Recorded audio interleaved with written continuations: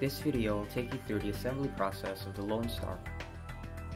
For this assembly you will need the following tools: Phillips screwdriver, a set of wrenches, box cutter, wire cutter, Allen wrench, tire pressure gauge.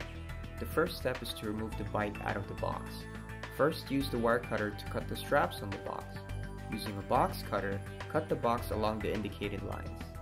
Use a wire cutter to cut the wires securing the front and rear wheel. Remove all packaging materials and set the parts for assembly aside. Inside the box you should find the following: charger, carrying case mount, pedals, pedal cranks, mirrors, toolkit, U-lock, cell phone holder, rain poncho, screws and brackets, and a water bottle.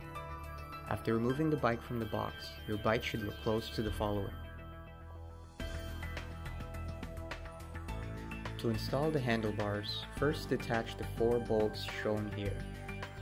Align the handlebars with the holes on the mounting plate and reattach the 4 bolts. Tighten all 4 bolts with an Allen wrench. Proceed by detaching the 2 screws on the handlebars. Align the speedometer with the holes and reattach both screws. Tighten them with a screwdriver.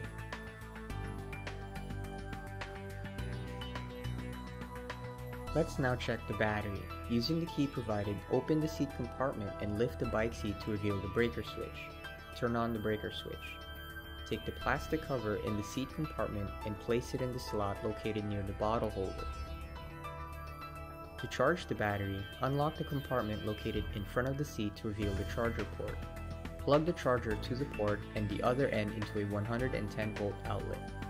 Pay attention to the indicator lights. Red means the battery is charging, green means it is fully charged.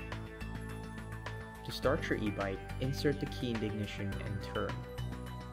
Test the motor by slightly turning the handlebars to activate the throttle.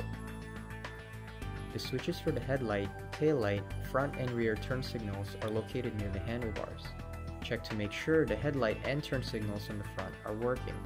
Make sure to check if the rear turn signals are working properly in addition to the brake lights.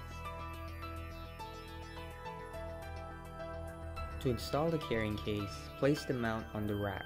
Make sure to line up the holes with the slots and place the 2 plates and 2 bolts through the top. Slide the brackets underneath and attach the nuts provided on the bottom.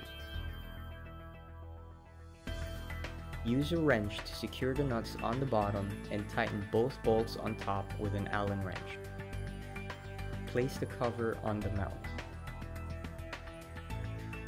Then align the carrying case with the mount and secure it in position.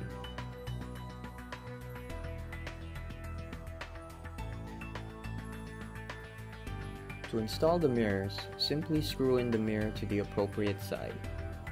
Tighten the attached nut with a wrench. Do the same for the other side.